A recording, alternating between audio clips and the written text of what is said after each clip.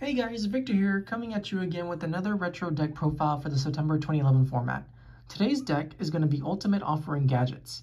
And for those of you that don't know, the goal of this deck is basically to abuse Ultimate Offering to normal summon as many gadgets that you can, and then ultimately overlay them into Xyz monsters to OTK your opponent. This video is pretty much going to mark the start of me getting into like the more degenerate side of the type of decks that you could play in this format. So with that out of the way, let's jump straight into the deck profile. So starting off with the monsters, we're going to be playing 3 green Gadget, 3 yellow Gadget, and 3 red Gadget. So unlike most Gadget decks during this format that played 2-2-2 ratio, we're going to max out on every single Gadget because it's extremely important to be able to open at least one with Ultimate Offering.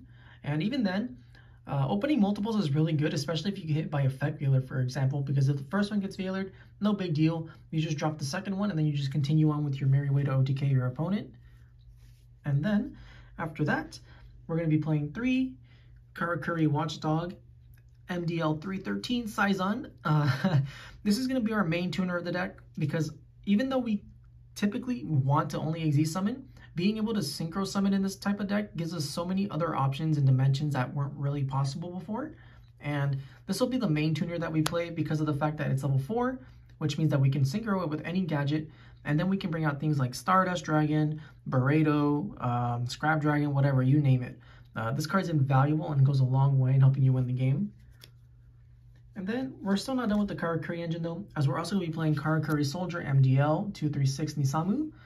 This is pretty much just like a body to have because it's a level 4 that floats. So if your hand's a little bit weak, you just set this one and then it floats into one of your, either your saizans or your Karakuri Komachi MDL 224 Ninishi, which is your final Karakuri tuner. We only play one of this because honestly, our focus isn't on normal summoning extra Karakuris. It's to summon our gadgets. But this is a nice target to help you go into level 7s if the situation comes up, or you can special summon it off Burrito as well. It's just a nice card to have in general. And then after that, we're just going to be playing 2 hand traps, so 2 Effect Veiler and 2 Maxi. Not much to say, they're pretty much staple in most decks. Yeah, but with that, that's the main monster lineup, and now we can move on to the spell portion of the deck. When it comes to the spell cards, we're going to be playing 3 Pot of Duality. What can I say? This card's incredibly useful in this type of deck, as it's able to thin out any key resources you need. So whether that's the Ultimate Offering, a Gadget monster, or protection for your Gadget monsters in Offering, this card pretty much does it all.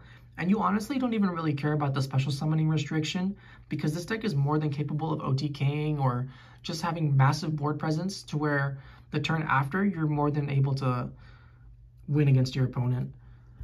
And then after that, we're going to be playing 2 Mystical Space Typhoons. If you've seen any of my other deck profiles, you know I really am not a fan of this card in this format.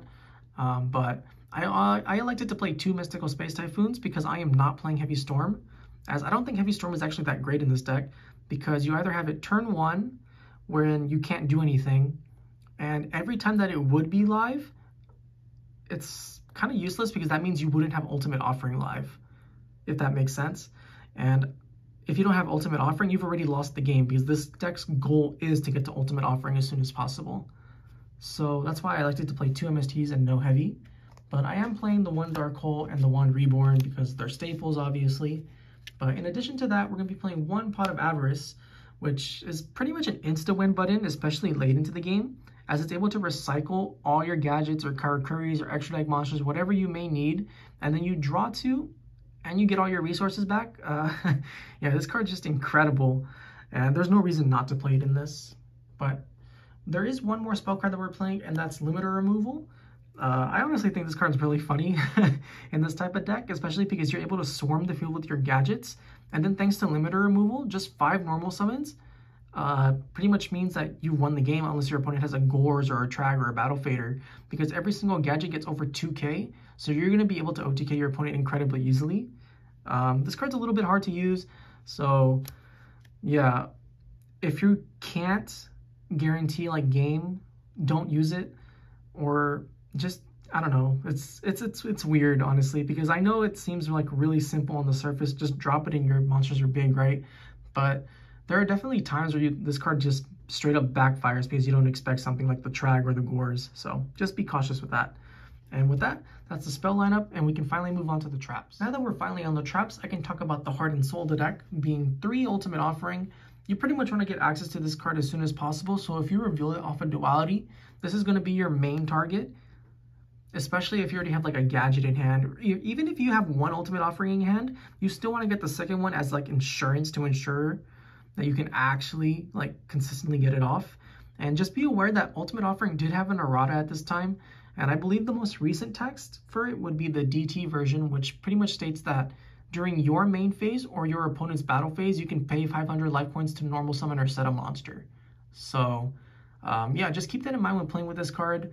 It's it's really funny, and it's like just really degenerate if it does resolve and you're able to OTK your opponent. So yeah, not much to say. It's just broken card is broken. And to protect the broken card, we're going to be playing 2 Dark Bribe. This is purely to protect it if you can. Yeah, negate a spell or trap, make your opponent draw a card. Just a good card for this type of deck. And then in addition to that, we're going to be playing 2 Solemn Warning with the 1 Solemn Judgment. I know life points are a heavy cost to pay in this deck because each offering summon takes 500 life points. So you have to be really smart with when you Warning and Solemn Judgment. You can't just do it willy-nilly. So just take that into consideration. And they're easily, honestly, the most cuttable cards in this deck. So if you want to play like more cards just to protect your ultimate offering, like a 3rd Dark Bribe, Curse Seal, the Forbidden Spell, Magic Jammer, whatever, you can. But I feel like, honestly, these 2 or these 3 are still more than valid enough to main deck.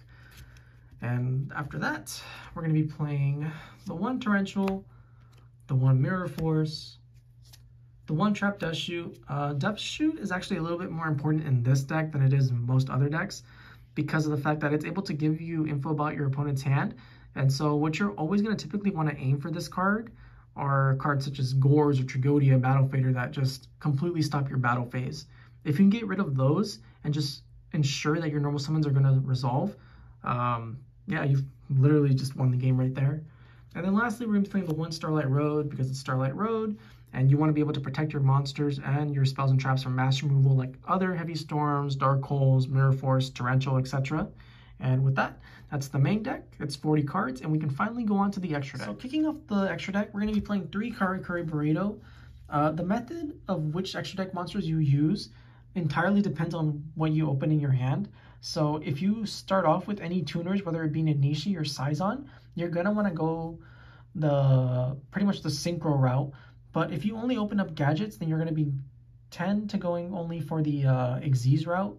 But yeah, the synchro route is, I guess, technically better than the Xyz route because every single monster is a machine. So you have synergy with your limiter removal, and every single monster is going to be 2600 or higher minimum. And plus the Burrito engine pretty much just like self-fulfills, right? Because when you special summon it, or when you synchro summon it, you can special summon any Karakuri monster from your deck. So you just keep bringing out Saizans or Ninishis with your gadgets that you just keep infinitely adding, and yeah, it just gets out of control really fast for your opponent. But in addition to the 3 Burritos, we're only going to be playing 1 Bure, and that's because we only play the 1 Ninishi, so we don't really need more than 1. But yeah, just having access to this particular engine helps boost the deck's power way more. And if, like I said, if you open a tuner, you go for this one, and if you don't, you go for the Xyz. And typically, whichever engine you go with first, the backup is still just as good to get the job done in case it doesn't succeed. And then after that, we're going to be playing 1 Scrap Dragon. This is one of the few cards that you can play that helps ensure that you're able to get over cards such as Spirit Reaper, Marshmallow, etc. Because this deck really does suffer against them. Or even just floaters in general, like Pyramid Turtle, Giant Rat, etc. You name it. This deck 100% struggles against those cards. But thanks to Scrap Dragon, we're able to clear them in order to help ensure that we can go for game a lot more easily. And then in addition to the Scrap Dragon, we're going to be playing 2 Stardust Dragons. If you can't go for game, and you know you can't, you're going to make one of these just to help ensure that your board doesn't get wiped on the next turn by Dark Hole, Mirror Force, or whatever. Not much to say. We played 2 because we're able to make one the hard way, and we're also able to make one through Starlight Road. They're just really good cards, so 2 is pretty much the standard for this type of deck. And then for our final synchro, we're going to be playing 1 Trishula, Dragon of the Ice Barrier. Much like Scrap Dragon, this helps us get rid of annoying cards that we can't easily run over by battle. And then Trishula has the added bonus of being able to get rid of cards from the hand or graveyard. So it's able to hit key pieces like Gores or Necrogarna or Battle Fader, Tragodia, whatever. The card's just really good, and it's really easy to make as long as you open up an Effect Veiler and you haven't used it, because the Gadget plus Offering plus Veiler is an insta-trish. So yeah, it's just insanely broken how this deck is able to operate thanks to Ultimate Offering. And that's it for the synchros. And next up we have the Xyz portion. So this is one of the few decks that is actually able to take advantage of Wind Up Zen-Meister, as it only needs 2 level 4s, and then this card also gains 300 attack for each Xyz material it has. And since it has 2 Xyz materials typically, that made this going to be 2500 attack, which is pretty huge, honestly, for the most part. And then it also has like an additional effect where you can like book one of your own monsters and then flip it into face-up attack position, but that never really comes up. The only time that I would see that actually be relevant is if like one of your monsters got Fiendish Chained, I guess. So you just book that and then you reflip it for the next turn, but you're basically just attacking with this. So yeah, not much to say. We're also going to be playing 2 Steel Swarm Roaches. It's Steel Swarm Roach. We don't play Thunder King, and this is the next best thing. You detach one and your opponent basically can't summon any big boss monster that's level 5 or higher. And then lastly, we're going to be playing 3 number 39 Utopias. Much like Wind Up Zen-Meister, it's also 2500 attack, but it has the added bonus of just being able to detach one to ensure that your opponent's monsters can't attack. And being a 2500 beat stake is really good. Unfortunately, the Xyz pool is incredibly small, and these are the only 3 that we can actually play, but there's still more than enough to get the job done. And with that, that's the Offering Gadget deck. I hope you guys enjoyed it. If you did, feel free to like, comment, subscribe, and I'll catch you guys next time. See ya!